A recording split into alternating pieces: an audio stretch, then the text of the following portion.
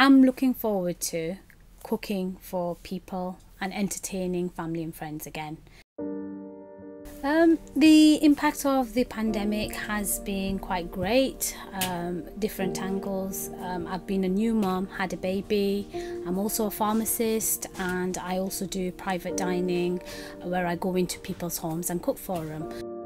I had the baby just before lockdown, and then when she was 2 weeks old, we went into the lockdown.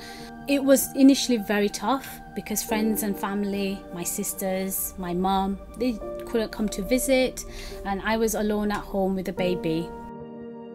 As soon as you have a baby, you spend more time with family, especially all my sisters, as they're all here in Blackburn with me. So we were doing Zoom calls and FaceTime, which she saw a lot of her grandparents and her aunties in that, but the interaction, physical interaction, wasn't there.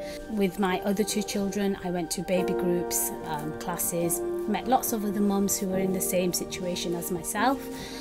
But here I just couldn't do that, so it'd be nice once the lockdown is over to be able to just take her to places like the zoo, to the beach.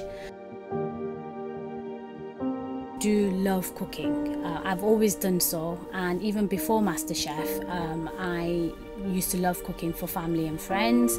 I'm always entertaining, I'm always having people around, and I'm always cooking. So this lockdown has completely changed this. With Ramadan and Eid, it's all about family and relatives and the extended family all coming together and enjoying, because everybody's doing the same thing. Normally we invite families around, so we'd either go to our other families' houses to break the fast, or they'd vice versa come to ours.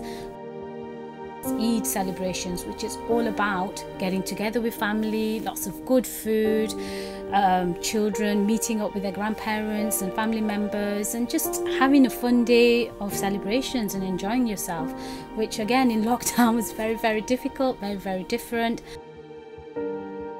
I'm looking forward to cooking for people and entertaining family and friends again, meeting up with lots of different, even people I don't know, and them enjoying my food, and doing my private dining and cooking for them.